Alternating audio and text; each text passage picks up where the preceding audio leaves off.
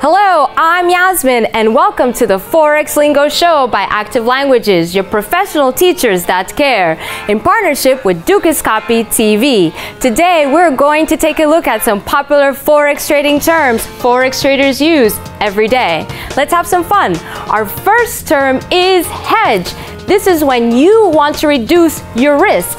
There are different ways to hedge. The simple way is to open your position to sell a currency pair and open a position to buy that same currency pair.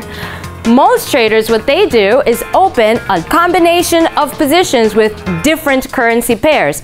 For example, a trader will open a position to long the Euro CHF, but the trader will also open a position to short the CHF USD. Okay?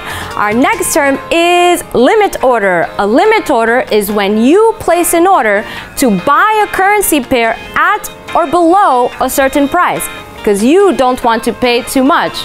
Or you can put a limit order to sell a currency pair at or above a certain price because you don't want to get too little for what you have. The last term that we have is liquidity. Liquidity is the market's ability to process transactions with small changes or no changes in price. Let's recap. We had liquidity. This is when the market can process transactions without changes in price. We also had the hedge, okay? To hedge is when you reduce your risk. And our other term was a limit order. This is when you place a limit so that you do not pay too much and that you do not receive too little. Okay, why don't you visit our website because we have something really cool for you. How good is your English? As you might already know, is our English test. So visit our website at the bottom of your screen and see how good is your English.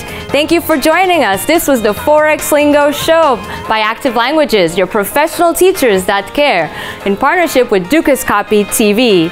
Until next time.